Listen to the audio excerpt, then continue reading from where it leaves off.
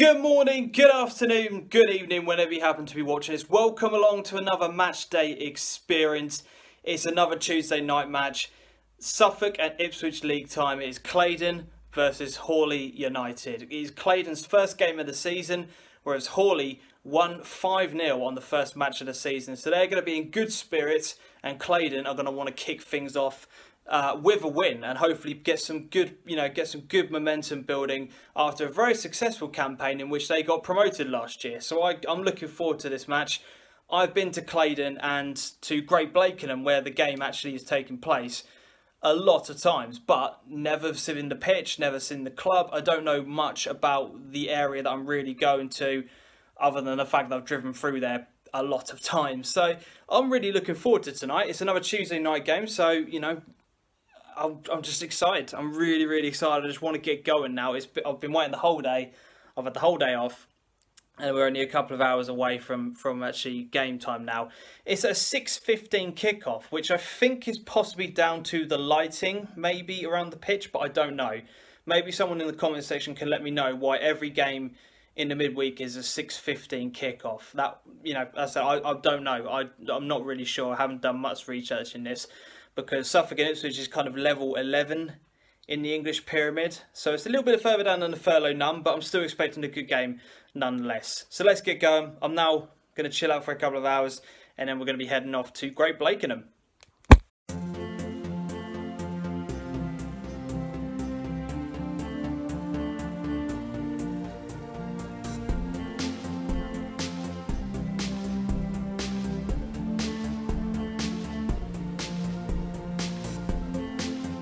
So here I am in sunny, glorious Great Blakenham, next kind of hamlet along to Claydon. Not going to lie to you guys, I'm not feeling 100% today, and I'll tell you kind of what's gone on. But basically yesterday I went to a spa day in Thetford, and before I went in I was told to put on this moisturising cream to kind of exfoliate your face, I guess. Not really sure, I've never done that sort of thing before. And I said to my wife, I guarantee I'll have some sort of reaction to this. And I don't know if you guys can see, but my lip is it's red. It's a bit red. And this morning I woke up and it was puffed up, like proper puffed up. So I've had to put ice on my lip the entire day. So my speech might be a bit slurred, which will be fun for an interview if that happens. And when I was actually at the spa in the swimming pool, I was just getting out, and one of the jet streams hit me in the ear. So my ear and my head has been banging all day, and yeah, I haven't been able to get the water out of my ear. But anyway, I'm hoping that tonight's game can at least provide some sort of relief for myself. But here we are. That is all of the facilities that Claydon have on offer, and it looks very good. So I'm just going to go and have a bit of a wander around, see what's around, and yeah, catch up with you guys in a sec.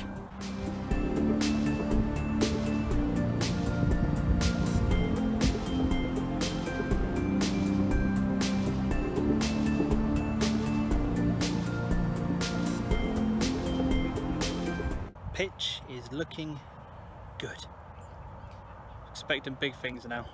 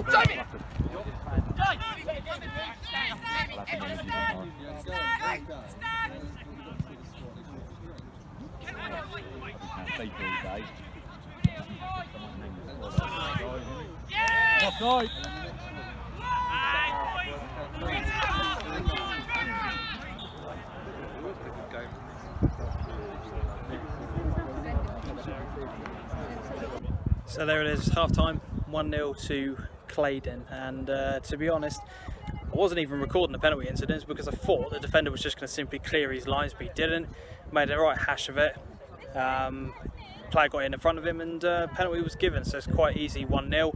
But it's interesting, two teams with completely different styles of playing. Claydon are very comfortable with passing around the back three, looking for their wing backs to get involved, whereas Haughley, completely different style of play, just want to get it forward as quickly as possible. They do like to pass it around in the middle, but it's very much let's get it to our wingers as quick as we can. But yeah, so from Claydon's point of view, they'll be happy that it's 1-0, but it's been getting a bit scrappy towards the end of the second half, and the ref is doing the one thing that really annoys me when it comes to referees at this level, is that he's not talking to the players, and it really just winds me up when when the refs do not talk to players and explain what is going on, and the Haughley players are getting really frustrated with him. But yeah, half time, 1-0. More of that in the second half, please, because that was good.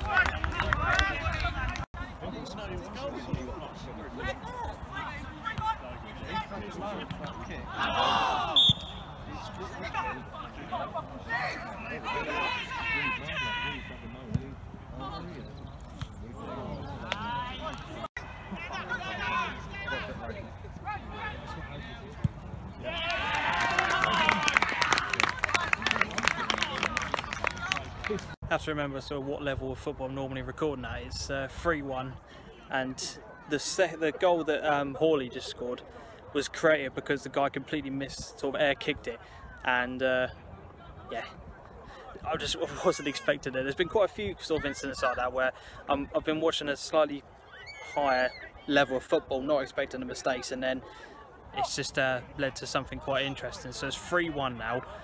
Really got a game on our hands because Haughley are trying to step up their efforts, but is that goal going to kill them?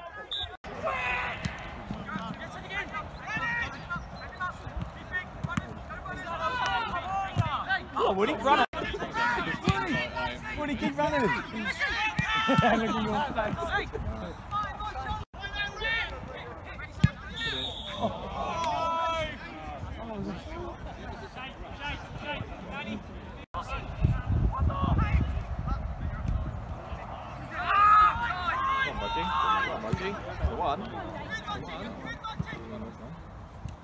Hit it, hit it!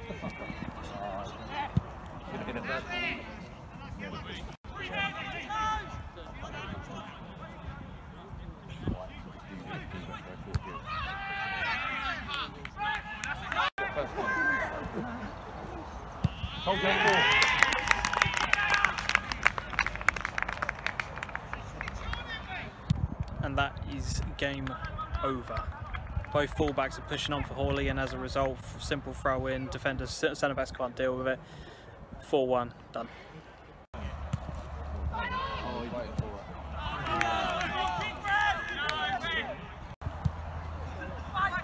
That's a big push, Ref.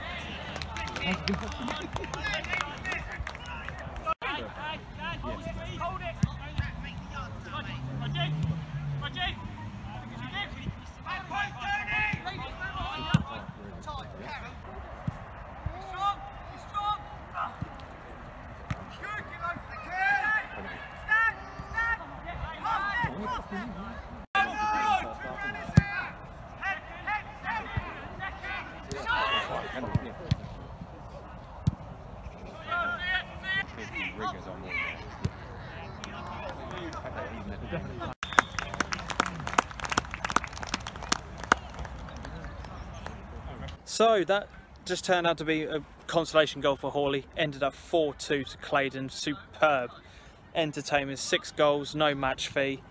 Got him for free. That's absolutely superb on a Tuesday night. Exactly what I want to see. It was a really good game. The only thing that ruined it was the ref. Absolutely, completely and utterly bottled the game.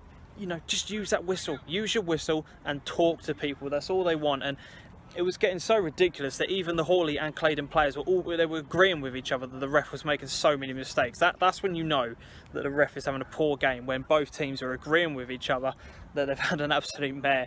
But yeah, 4-2. And apologies sort of during the game, there wasn't really much commentary, mainly because of the lip. It's really starting to cause me a bit of problems, and I was trying to do some talking really quietly, but it really wasn't working because there were so many people around me. I really did not expect it. I mean, I watched Stoke Falcons last year, and there was maybe 20 people around me. Tonight there was at least 100, which for this level of football is absolutely fantastic. But yeah, if you have enjoyed the video, make sure you hit the like button and comment, subscribe, all that kind of jazz. You know the drill by now. I'm now trying to find out what game I can go to next. It might be a couple of week break before I bring you another matchday experience, but I hope you've enjoyed this one. As said, make sure you subscribe. Until we see each other next time, as always, adios.